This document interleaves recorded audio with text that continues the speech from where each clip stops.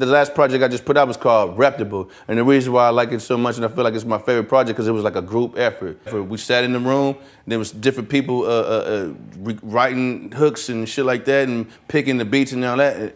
And the way it just meshed together, man, it's a real dope. I think it's one of my best works right now.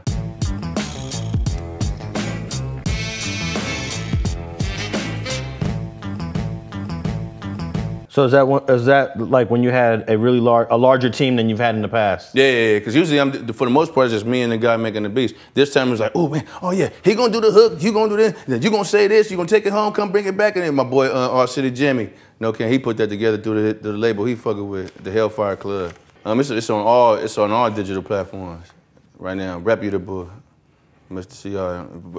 It was through, I guess the label was called Hellfire. I guess they do Empire Distribution, I believe. And how many tracks is it?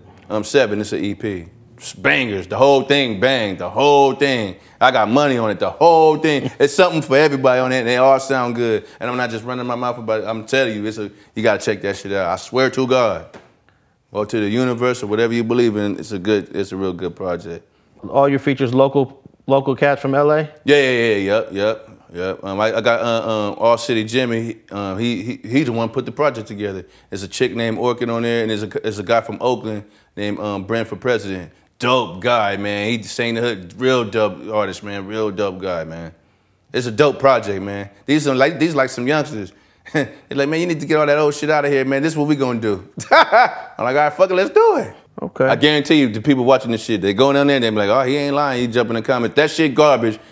You just hating, bro. I swear to God. So it's seven tracks. 7 tracks. Okay, let me ask you this: the length of a lot of these tracks are just 2 minutes and some seconds. Yeah. Usually a song is like over 3 or sometimes 4. Yeah, but why are they so short? Well, that's that new era shit, man. Is that right? Yeah. They don't. People's attention span is short as a motherfucker. You go for too long, they be like, man, skip.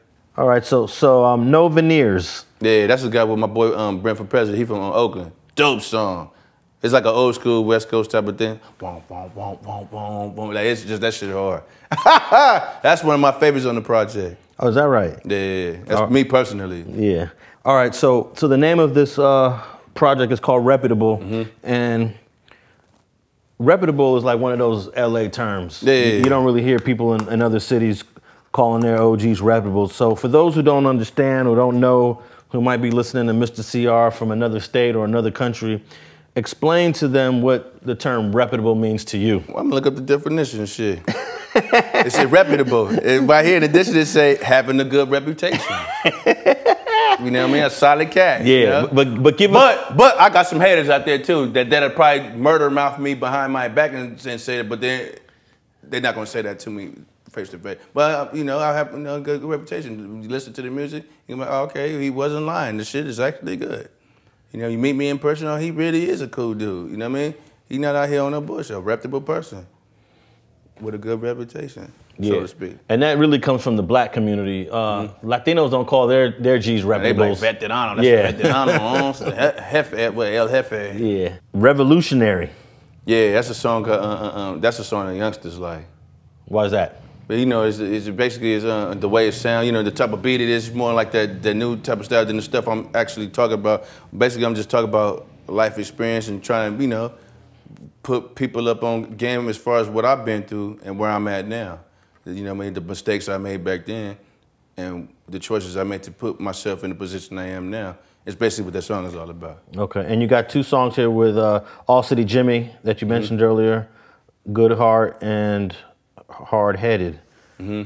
Yeah, the Good Heart is basically is a song basically explaining my split from the gang situation. Oh, is that right? It's a good song. People like that shit too. You went in on it, huh? Yeah, and it's a lot of people. I didn't smut nobody's name. I just explained my side of the story, and it's a lot of people that the way I did it on a Good Heart. People hit me up like, yeah, there was a lot of people that felt the same way. Like, you touched me with this one type shit. I wasn't a slander campaign or nothing. I just explained my side of the situation as far as my split from the gang. And why did you feel like you wanted to put that into a song? Because these dudes was murder mouth for me to cover they bullshit up. So I'm like, oh, no, I'm not gonna let y'all you ain't gonna do me like that. Let me explain my side of the story on any place. Y'all not gonna just do me like that, lie on me and all this sort of stuff just to cover up y'all snake hidden motives and secret agendas. You see what I'm saying? They trying to put smut on my name. You know what I mean? I'm like, nah, bro, this is what really happened, type shit. Okay, and then the other one, Hard Headed, with and why did you have a feature for that song when it was really personal to you? Oh, well, he sang the hood. Okay. This is how you would pay me. Like, you know, it's a real good song. And then Hard Headed? Hard Headed is just basically like on some old, don't you tell me what to do. It's like I was telling you earlier when my pops still was telling me, man, don't do that, don't stick your hand in that tank or them fish gonna bite you. All right, fuck it, I'm gonna stick my hand in the tank anyway, and I got bit and I learned like that. So that's kind of basically what that song was going on. And I think we all know what roll up means. Yeah. What? Roll up. But I mean, I don't. But see, the term is just, you know, I don't smoke weed, so the song is just a metaphor. You know, roll up, yeah, roll up. I know you talked about having a team that was behind, reputable. Yeah. But what is it about just the songs, the collection of songs, these 7 tracks that make you feel like, wow, this is the best I've ever done? Okay, yeah, because so coming into it, I was kind of skeptical. I'm like, man, looking around, looking at these, I'm like, man, this some bullshit. But then, not like that, but then when, because a lot of them picked the beat selection and the topics, and some of them wrote the hooks, and I had to say the shit. But I'm like, well, I done did everything else. Let me, you know what I mean? But the group effort thing, the way when I heard the finished product, I'm like, oh, I see what different minds coming together.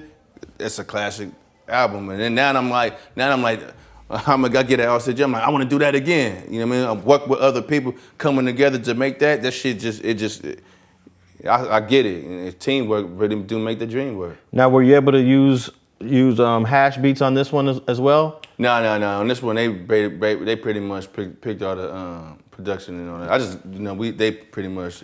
So how'd you feel? How did you feel about the beats? Because They was cool. They was cool.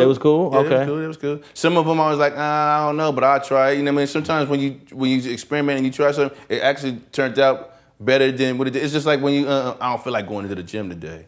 But then you go anywhere, you might have had the best workout you had in weeks. It was kind of like that. I'm not really too sure about this beat. I know it ain't garbage, but let me just try it anyway. Then when I seen the finished product, I was like, oh, now I see what they saw. But sometimes you gotta take yourself outside your comfort zone. Yeah. You know what I mean? And sometimes good results come from that. And that reputable shit. Yeah, but I still fuck with hash too. We about to drop another one soon. Project. And how long did it take to put this together? About 2 weeks. 2 weeks? We was over there damn near every week, knocking out, we record maybe like it's 7 songs, probably knocked out all of the whole thing in like 2 sessions. So you wrote all these songs within a 2-week period too? Yeah, hell yeah. Okay. Man, ain't nobody out here playing, man. Hey, take this shit serious out here. Shit, my boy with me, he get down too. I mean, we ain't playing with this rap shit, man. But all the beats were already done though. Yeah, all the beats were already done. Yeah. Then, you know, they came with the concept, the hook, and everything like that. Thanks for watching StreetTV.net. If you're not subscribed, please hit that button below and click the bell to receive alerts and notifications. Feel free to comment below so you can give us your feedback, and be sure to watch the 2 related episodes to the right. If you want to support this platform or follow us on social media, visit the links in the description, and thanks for watching StreetTV.net.